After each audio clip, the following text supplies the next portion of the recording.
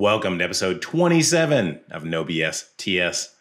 In this one, we took a look at Redux and Redux Toolkit to share state globally, but do it in a type-safe and relatively easy to use way.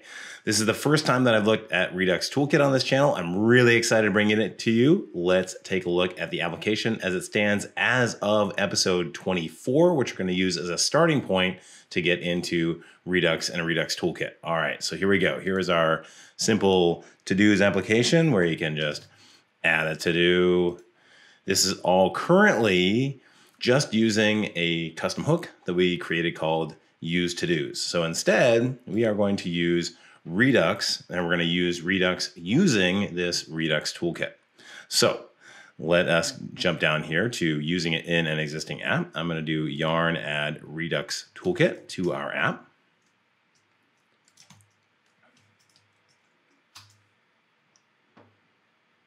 And then start it up again. All right, let's see. A little bit of cleanup over here, looking good.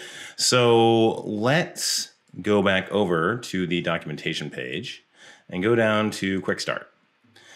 And with that, so we've done our install of that. So we're going to go and create a store file. It's basically just going to have everything in it. Now, I really encourage you, if you want to get into this, to actually spend a lot of time with the documentation and all the rest. This is kind of a lightning review of this. So let's do store.ts and bring it in. Looking pretty good so far. All right, so what do we need to do? Well, we need to go and add that store to our app. So let's go and bring in provider. So go back over here to app.tsx. We'll bring in provider from React Redux. And we'll bring in our store from the store. So that's already exported. So import store from store. Away we go. And now I've got to go create a new app wrapper. This is going to have our app in it. But it's going to be wrapped in our provider. And the store is the store. There we go, app. Away we go.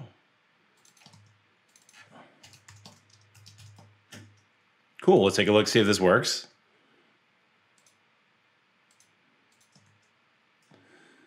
All right, can't get React Redux, so let's go and add that. Yarn add React Redux. So Redux is platform agnostic. You can use it with Vue, you can use it in a CLI app, you can use it wherever you want to. So in this case, React Redux is the bindings between React and Redux. So let's again start the app. All right, that looks like I exported that wrong. Yeah, okay. Easy peasy fix. There we go. App wrapper, done. All right. Looking great, done! No, just kidding. Okay, so the next thing we need to do, if we go back over here to our quick start, is to jump down here to creating a slice. So you have a global store in Redux, and in the toolkit model, you can have slices of that store. So for example, you might have like a user slice that might store information about the current user. You might have a to-do slice that would have the current user's list of to-dos. You might have a profile slice that would have, you know, all their settings or that sort of thing. So it's a nice way to kind of divvy up the global singleton store that you have in a React app or a Redux app. All right, so let's go and create a slice for our to-dos. So we'll go and bring in create slice. And we can just add that onto this import right here. All right, so now with that in there, I'm going to go back over here and I'm going to grab to do. And so by the end of this, we will not have use to dos anymore. And then I'm going to say that our state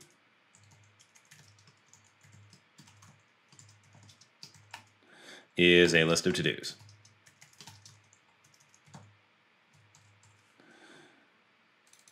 And then I'm going to say that our initial state, which is a to-do slice state, has an empty set of to-dos. Ta-da! Okay, now let's go back over and see how we do create slice. Let's go bring that in.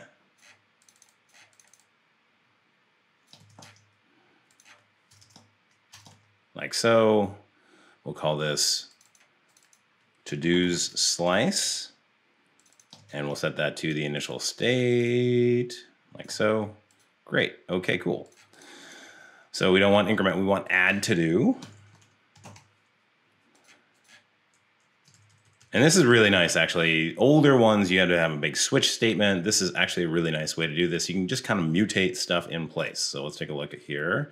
And we will say that our new to-dos is defined this way. So state.todos equals, and then that new array, state to-dos length. All right, so in this case, our action has some text associated with it. So it's got that piece of text. How do we define that? Well, we can say that we have an action coming in. It is a payload action, and that comes in as part of the React.js toolkit. And then you can give it a type. So in this case, it's just a string. So let's go over here. We'll say that this is going to be the action.payload. There you go. And that's a type of string. Then we're going to have a remove to do down here. And it's going to have an action payload as well. And that's just going to be a number, because that number is going to be that ID. Okay, cool. And we don't need increment. This one down here. And let's go and implement on that. So let's see the filter. Here we go. State.todos equals state.todos filter. Great. And one more thing, action.payload. Awesome. Cool. Okay. So let's go back over to our thing and see now. Okay, so we've got these constants. So let's export those. And we'll say it's add to do, and then remove to do, and it's not the counter slice, it's the to do slice.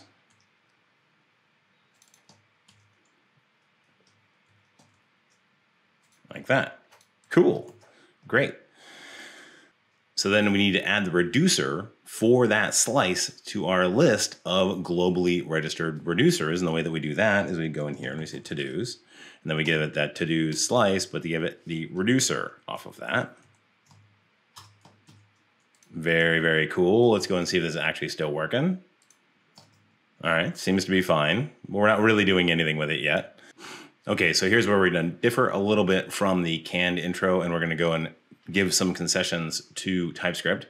So I'm going to go and set this to store, and then have that exported as the default. And the next thing we need to do is define a type for the root state. So that is the overall state of the store. So I'll create that one called. So I'll create that type and we'll call it root state. And it's going to be a return type from the type of the store.get state. Let's take a look at that. So that's got to-dos in it. That's good. That's good so far. And now I'm going to export a selector, and that allows us to cleave off the to-dos. So it's export const select to-dos, and then given a state, which is itself a root state, it's going to get state.todos.todos. Easy peasy lemon squeezy. All right, let's go back over to our app, and we are going to import use selector and use dispatch. And then we're going to use selector to get the to-dos. So let's do to-dos equals use selector. And now we've got to bring in the selector that we created. So let's go back over here to the store. We're looking for select to-dos. So let's go back in from the store. Cool. And then we'll do select to-dos in here. Nice. All right. And that collides with these. So we're finally going to get rid of these guys. All right. And so we also need to bring in the add to-dos and remove to-do, just like that. And we'll use those with the dispatch. So let's get down here again. Dispatch. Use dispatch. Cool. Nice. Okay. And then we are going to do a dispatch of an add to do. Nice. And then a dispatch of a remove to do down here.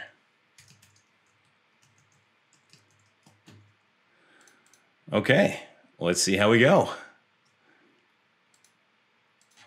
This is cool. Nice. All right, not bad. So let's go and see if we can actually use it in another component and complete essentially the global state. So let's go back over here to our app wrapper, and we're just gonna create another component called just the to-dos.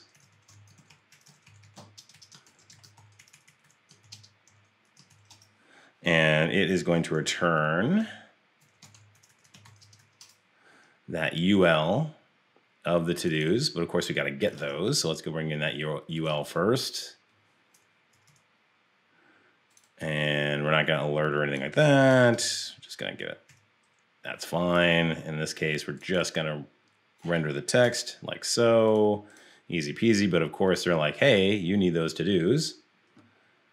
And by the way, we can camp on, let's see, dispatch. And was that going to work? Yeah, that's fine.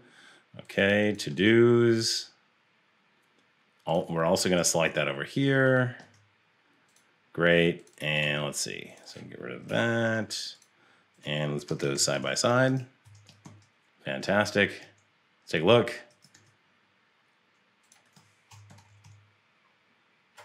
All right. Well, let's put them side by side, make it all look nice. Put a div on there.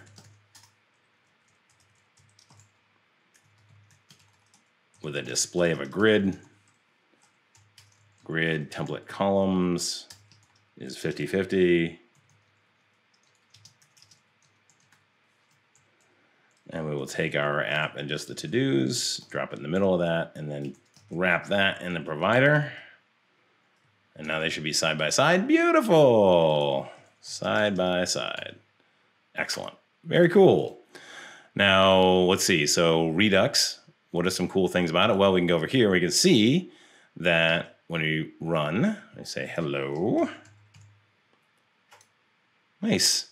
Counter add to do. All right. Well, let's go and that's probably an issue over here. Store. Let's see. That's the name. Okay. Let's make that to-dos. Cool. And now we can start to see, okay, so if I add one and I remove it, there we go. Very cool. And so we can see all that using the Redux DevTools on the side. That actually integrates with a bunch of different state managers, but obviously it's really good for Redux. All right, well, obviously this is just scratching the barest surface of Redux. Redux is monstrous and there's a huge ecosystem around it, but the Redux Toolkit does make it a lot easier. You can do things like asynchronous actions a lot more easily with it. You can get better typing. It's just a great toolkit. Building on top of this is, of course, systems like Redux Saga, which adds a lot of extra functionality if you have a larger app and probably a larger team to go along with it. If you like this video, be sure to hit that like button.